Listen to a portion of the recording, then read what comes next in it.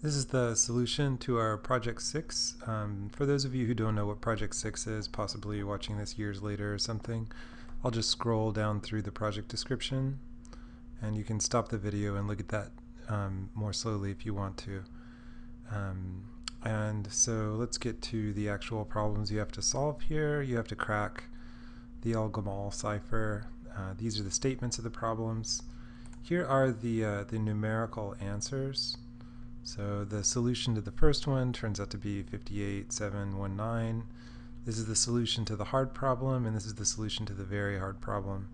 So let's go through the code that solves these things. So I'm going to get the solution for the first two from Oleg. Oleg's last name starts with A, so and it's also convenient that he usually does very good work, and he was able to solve these problems. So here's the brute force attack on the 20-bit initial problem. So this is Python, so he just checks every x to see if g to the x mod q is equal to h and recovers x that way. And this is the correct answer. So for problem 2, he implemented Shanks's baby step giant step algorithm.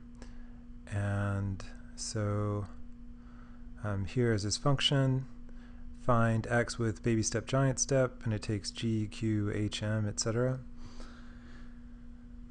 So here in the baby step, he builds the table of values and then defines y.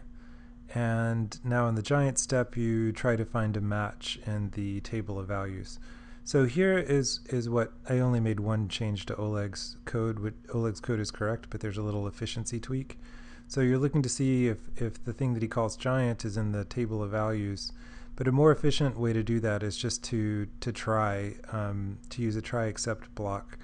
And the reason this is a little bit faster is because it uses the hash table lookup for the values dictionary instead of looking through a list.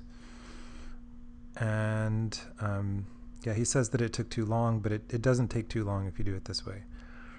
And now he finds the message, and this is the correct answer. And this is the solution to the very hard problem, which I just wrote myself here. Yeah, so here's C1, C2, Q, etc. So there's a little bit of saging going on here using the Sage software. You want to use this built-in discrete log function that has an efficient implementation in Sage, but in order to access it, you have to use the right data type. So I have h here as a number, but I convert it to an element of z mod q. So this is an object that has extra members, like for instance this discrete log function. So x is h log g, because h is g to the x. Now you can get s as c1 to the x power. That's because c1 is g to the y. When you raise it to the x, you get the secret s. By the way, the notation here exactly follows the way it's written in the description of Elgamal encryption on Wikipedia.